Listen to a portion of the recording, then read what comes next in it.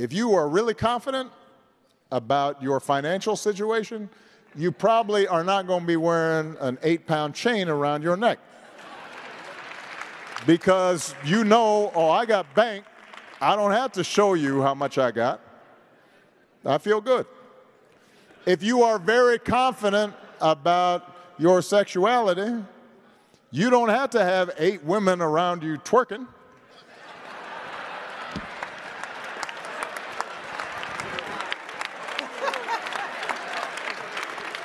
I mean, why are you all like, you seem stressed that you got to be acting that way? Because I've got one woman who I'm very happy with, right? So, and she's a strong woman. So,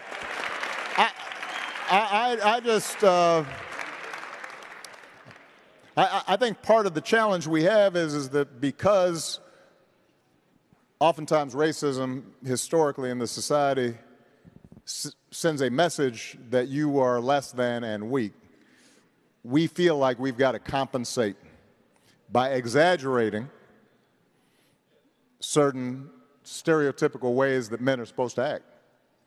And that's a trap that we fall into, that we have to pull out of.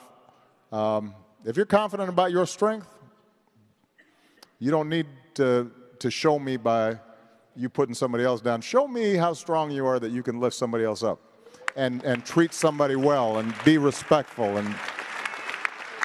and lead in that fashion.